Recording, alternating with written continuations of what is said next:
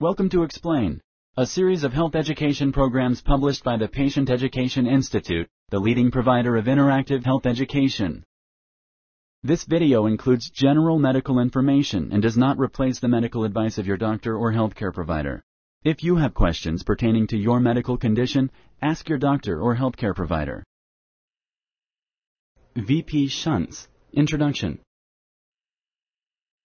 Buildup of fluid in the brain is called hydrocephalus. This can occur at birth or later in life.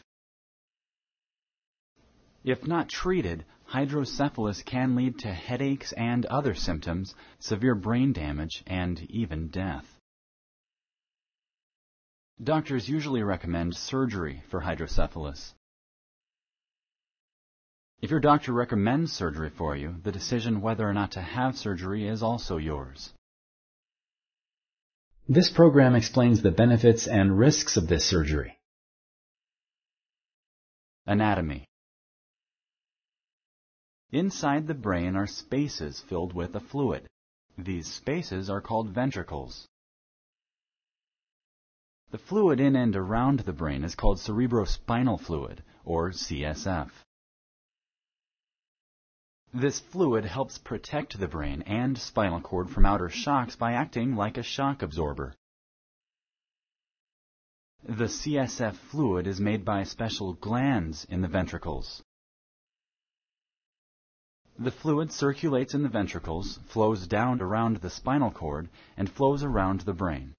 The fluid is then absorbed back into the bloodstream by special drains. Your body makes and absorbs about 12 ounces of this fluid every day. If the fluid is not absorbed as quickly as it is made, CSF builds up in the brain. This causes the ventricles to grow in size and press on the brain. Symptoms and their causes. The symptoms of hydrocephalus include increased head size and bulging soft spot in infants, headache, sleepiness, confusion and memory problems, inability to walk, incontinence. The symptoms of hydrocephalus can vary greatly from person to person. Symptoms may also include irritability, vomiting, loss of appetite, eye problems, muscle problems. Symptoms may also include poor balance, seizures, changes in personality, developmental problems. Hydrocephalus may happen at birth or may be caused later in life by bleeding in the brain, brain tumors, or other factors.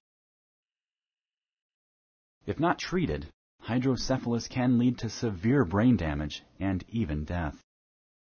Sponsored by the Patient Education Institute. www.patient-education.com. Over 5,000 videos and interactive tutorials. Alternative treatments. Some cases of hydrocephalus can be treated by opening one of the ventricles to the surface of the brain. This does not require placement of a shunt. In some very rare cases, a surgeon may take out or burn areas of the brain that make CSF. Your surgeon will determine whether these alternative procedures or a VP shunt is best for you. Surgical treatment. A VP shunt may be placed to relieve pressure on the brain. The purpose of VP shunting is to move extra fluid from the brain to the abdomen where it is absorbed. The shunt consists of three main parts. 1. The ventricular catheter. 2. The valve. 3. The distal catheter. The ventricular catheter is placed in the front, back, or side of the head. The catheter has holes at the end to allow the CSF to flow into it. Then it is connected to the valve.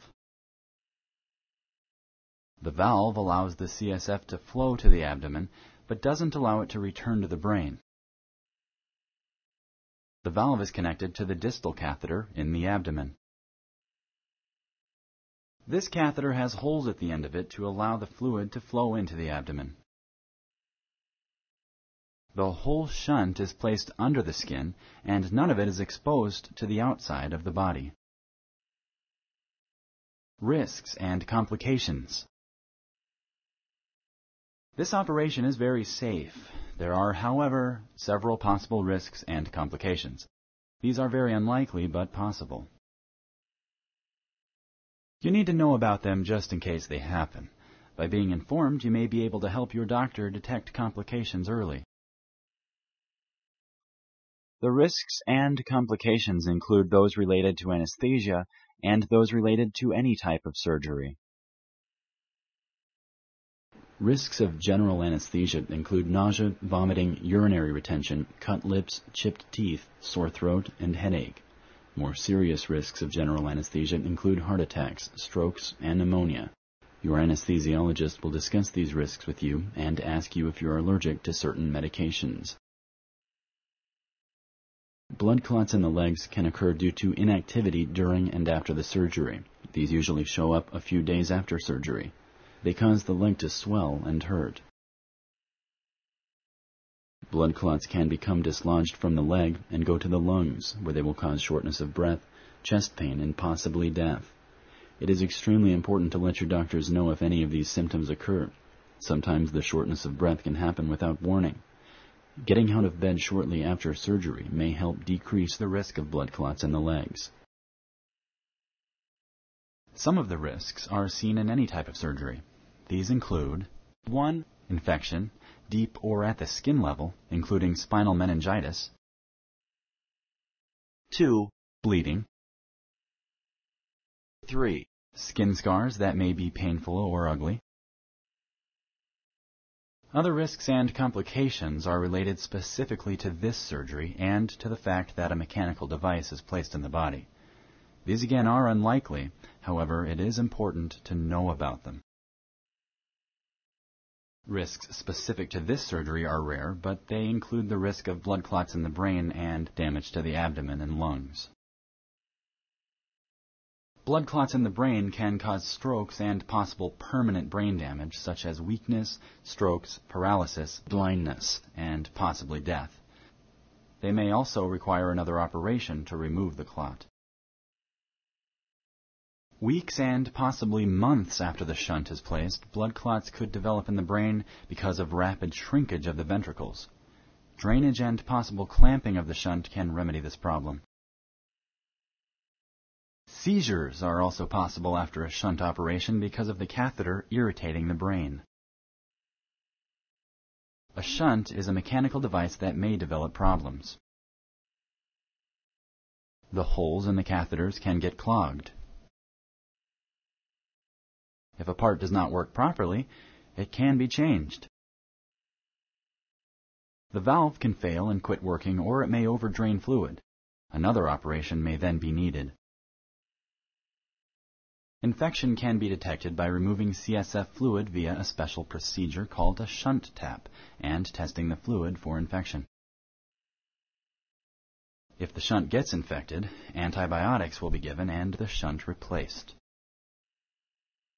Complications of shunt malfunction can be serious and could contribute to significant intellectual disability or below-average mental abilities in children.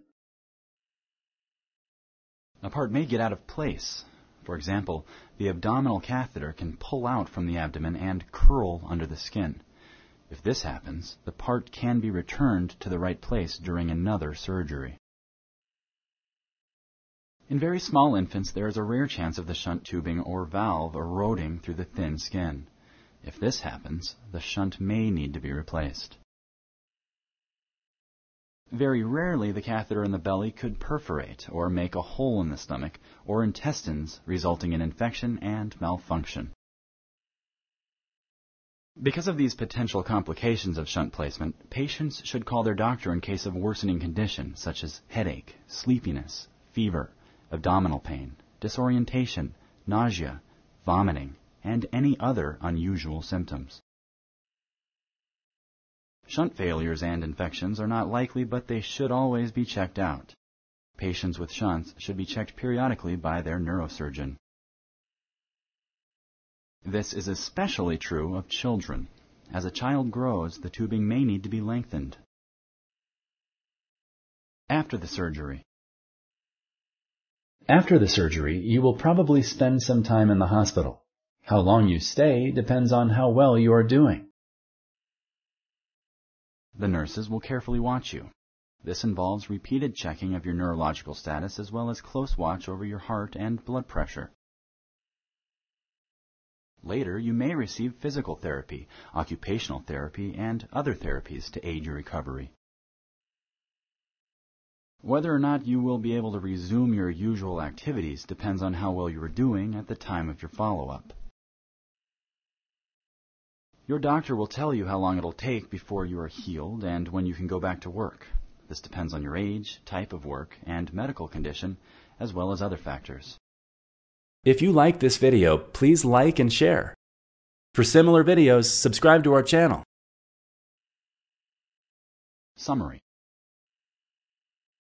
Buildup of fluid in the brain, or hydrocephalus, is a serious condition that can lead to severe brain damage and even death. Surgery for hydrocephalus can relieve these symptoms and can even be life-saving. A VP shunt may be placed to relieve pressure on the brain. The purpose of VP shunting is to move extra fluid from the brain to the abdomen where it is absorbed. This surgery is a relatively safe procedure. However, as you have learned, complications may still happen. Knowing about them will help you detect them early if they happen. Thank you for using Explain.